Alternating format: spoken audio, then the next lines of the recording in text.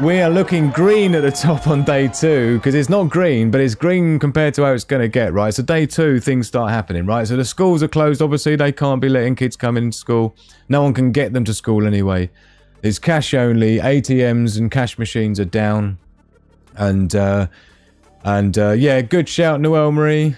Hit the likey-wikey, buttony-wuttony. Appreciate that. Definitely need to buy chlorine tabs, says Robert. Berkey filter as well.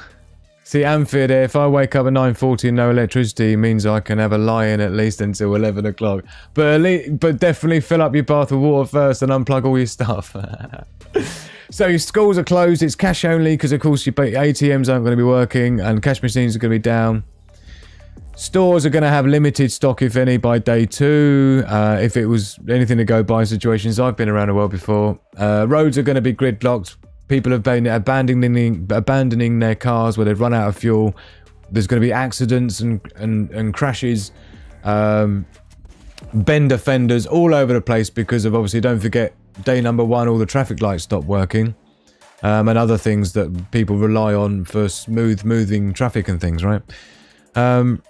So yeah, we got the stores limited stock, roads are gridlocked, we've got air travel becomes cancelled, so the last flights that were rocking around overnight during the day that were already in the air, they wouldn't be taking any new flights off. So yeah, you got that. So wherever you are is where you are. And the reason I use the flight air travel cancelled is that you happen to be on vacation at the time, right? If you happen to be on holiday, that's a whole bad look again, isn't it? So CCTV is off, so crime's going to be up, right? So all the CCTV camera systems, most of the battery bank systems on those are like good for like at least maximum 12 to 24 hours. So this is day 2, don't forget. So you're going to have limited CCTV camera systems working anymore. And as an ex-security systems provider and consultant, I can tell you now, even alarm system panels and things are only good for about 6 or 7 hours usually as a battery backup, unless you've done any modifications like I used to. But typically, you've got like less than 8 hours of battery backup for a home security, office security system. So you've got localized looting will start happening reasonably quick because their alarm systems aren't going to work. Because the CCTV cameras aren't going to be working. And you see it happen everywhere, every time. And your emergency backups are already starting to fail. Like I say, your emergency lighting systems, the batteries in those would have started failing, and so on. Here we go then, day 3.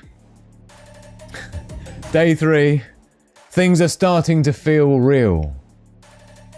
Things are starting to feel real. Yes, indeed. Government radio broadcasts, right? We're going to start getting that. So those that have managed to keep their radios going, you can use even just a Baofeng ham radio is quite good as a radio if you've got the right antenna for it. So they'll start their government radio broadcast. So that'll be the end of typical local radio programming. So and it will be people sitting in their cars. You know, you should have a tank of fuel in your, tank of gas in your car. So you should at least be able to keep your car running with your radio on in your car. So you still have, worst case scenario, you're going to have access to a radio. The government knows that, right? FEMA knows that and stuff like that. So they rely on the fact that they just assume people are going to have, some form of radio in nothing else but their car, if anything else, right? So there will be government radio broadcasts. Frozen food starts thawing already on day 3 now. So this is where you're going to start smelling a lot of people around you doing their barbecues, right? And cooking up their meat out of their freezer to use it. So day 3 is going to be full of people barbecuing all their meat out of the freezer. Maybe even day 2 as well, right? So it's not like all your food in the freezer is going to be useless, but yeah. Unless you've got an off-grid system, like a solar power off-grid system, like we talked about last week. So check out that show. The link is in the description to watch that after you've watched this one. Episode 1, which is the advanced principles of prepping. But I look at the, 1 month, 1 week, 6 month, 1 year versions of prepping scenarios, right? And we look at things like prepper profiles, the kitchen queen, the hunter, the commando, the gadget geek, right? Go and check it out. It's great. It covers a lot of stuff. See which one you are. So yeah, my mobile devices are pretty much dead. So even if you take the precautions as I laid out in this slide here, talking about turning off your Bluetooth, your Wi-Fi, your cell data, your GPS within your smart devices, you're still going to find you're going to get to day 3. And particularly a lot of people that were surveyed in the West, about 9% of people have have a flashlight. 9% of homes have a flashlight. Everybody else only has their smart device torch. So their iPhone or their smart device, yeah, the torch that comes on it, that's literally all they've got. And only 8 to 9% of homes have a flashlight, a torch. Can you imagine that? Right? So mobile devices are definitely dead because people have been using the torch on it probably all night as well. Because if you've ever seen a blackout scenario that's a national one like I've been in, it is so pitch black it's not even funny because there's no ambient light lighting up the under clouds, which can, you know, give a little bit of ambient light, like moonlight type stuff. There's none of that.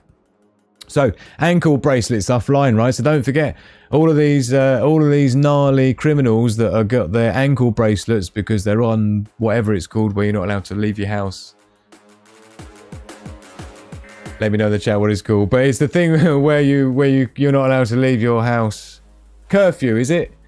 I think they call it curfew in the UK. But yeah, the ankle bracelets of the criminals, right? Those batteries are going to be run out by about day 3, right? So they're going to be offline. So now the criminals are going to be thinking that it's like a free reign. Business as usual. Business as usual on steroids because no CCTV, no ankle bracelets, no police rocking about because they're too busy doing other stuff. No one can call the cops because the phone systems are down, the mobile cell towers are down, so no one can even call for help and report you. Yeah? Believe me, this is why things get gnarly quickly, because people start to realise that it's open season for them. Cheers. So here we go then. So the cell towers are now offline completely, so no one's calling anyone. It's just there's a bit in the episode 1 that talks about like Mrs.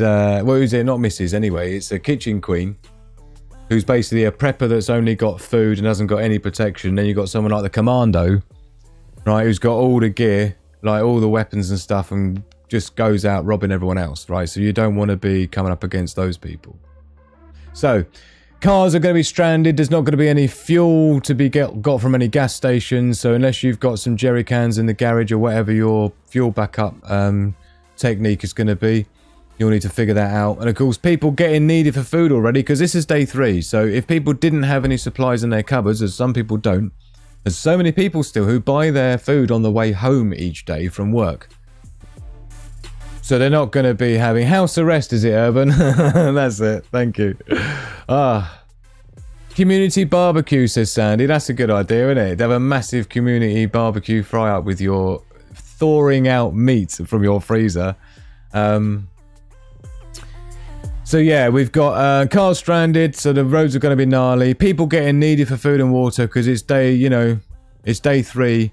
And it only takes you to miss 3 meals before anarchy. What is it? Yeah, we're only 3 meals between modern day society and outright anarchy. However that quote goes. They've definitely missed 3 meals by now, haven't they? Let's face it, yeah. And then, of course, you've got limited nighttime rioting. So there'll be some sort of a few bits of rioting going on around. We need you to do something. We want the power turned back on. Blah, blah, blah, right? You know how it goes. So you'll have that starting to ramp up a bit more. Day 4 then. Stress and unrest increasing. Ba ba ba.